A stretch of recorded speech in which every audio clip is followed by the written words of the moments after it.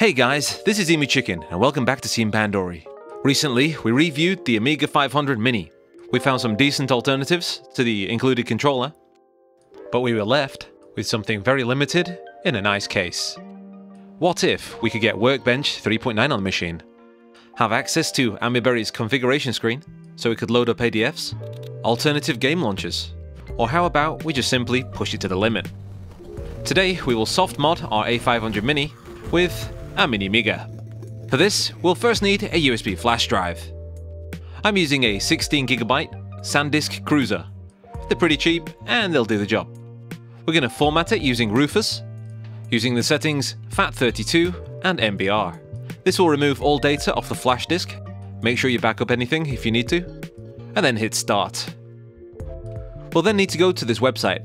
There's a lot of information here, but we need to scroll down and find AMiNiMiga.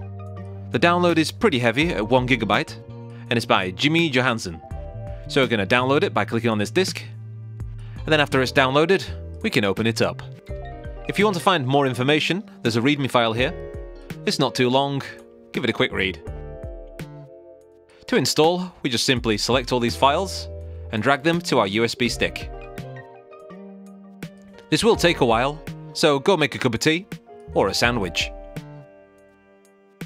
If you get a warning, just tick the box here and press yes. And if it asks you if you want to replace the files, just hit the check mark, and then you're pretty much good to go. Let's have a quick look what's copied over. We have an ADF folder. If you want to use some ADF files, just throw them in here. And we also have the WHDLoad folder. If you want to install any of the WHDLoad games, just copy them across here. They'll need to be in LHA format. And we also have hard folders. All of these files will be accessible in Workbench. There are a few games already installed, but if you wanted to add some more, extract the files from an LHA formatted WHDLoad game. This folder here is for demos. They also have WHDLoad versions of them. And to install, just extract them here. If you wanted to add some mods or MP3s, you can copy them over into the music folder. Now we're done here, we need to right click on the flash drive and then safely eject. We can now stick it in our A500 Mini and then boot it up. From the games list, we need to move to our USB stick, which will launch us into this file browser. Much like stock, we can load up the WHDLoad games directly from this menu. Nothing really has changed here, just the folder name from A500 Games to WHDLoad.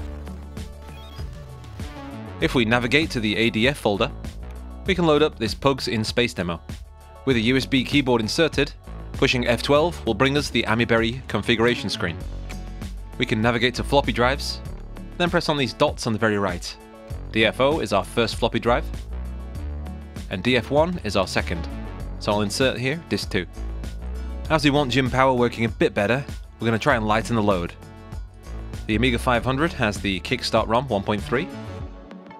We can change the chipset to OCS. We also have blitter options on the right. We can also change display to pixelated.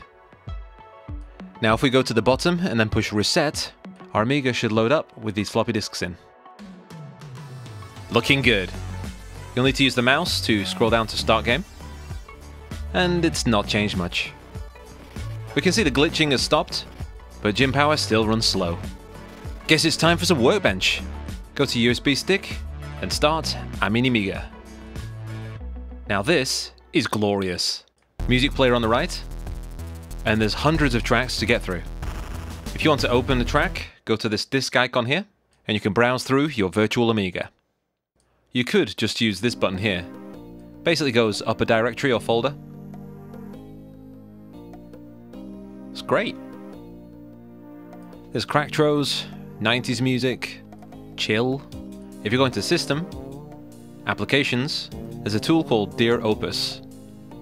If you wanted to copy, move, edit, or even view files, this is a great piece of kit. If you want to exit, press this at the top left. Let's try this game button. From here, you can easily launch your WHDLoad games. We extracted Jim Power for Workbench here earlier, but it's not showing up on this menu. we need to refresh the games list. So go to the very top left of your screen, push right mouse button, and scan repositories. Once you're done, you should have it in this list. To start, simply double click. At the bottom here, it'll tell you the quit key, so F10 will get you back into Workbench.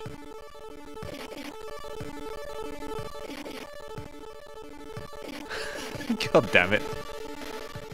Let's have a look at this games folder in our system drive. In here we have a lot to play with. If we look towards the bottom, we have Tiny Launcher. Let's check it out. This one's a fairly simplistic launcher, and I think that's its greatest strength. Much like the last game launcher, you just select one of these and it'll put you in the game. It uses the same folders as earlier.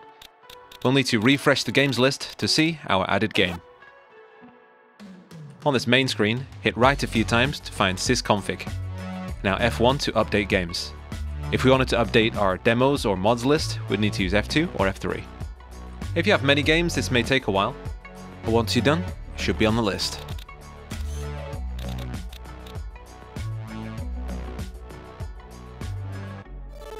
As you can see, compatibility is the same. Let's check out some other games. Here's Apidia.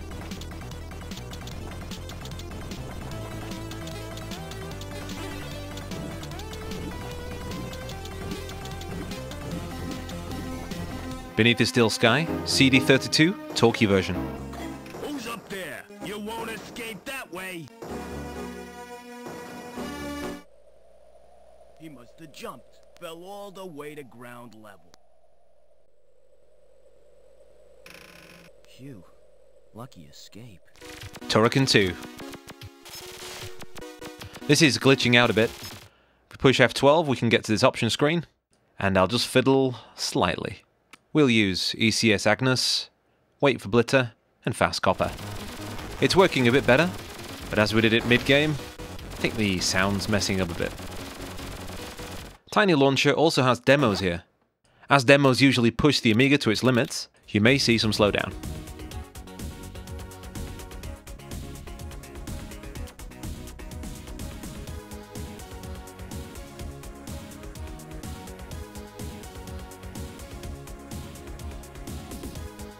But can it run Doom?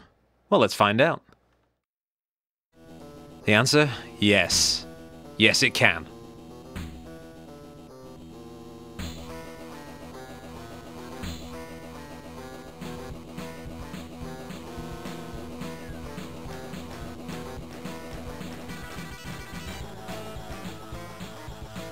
And let's try one more to finish off.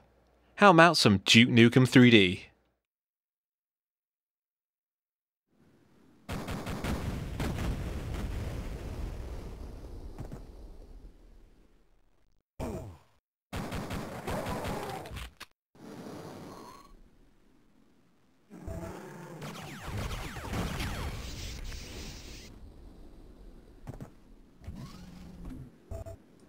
If you enjoyed the video, please hit the like, subscribe, and the bell.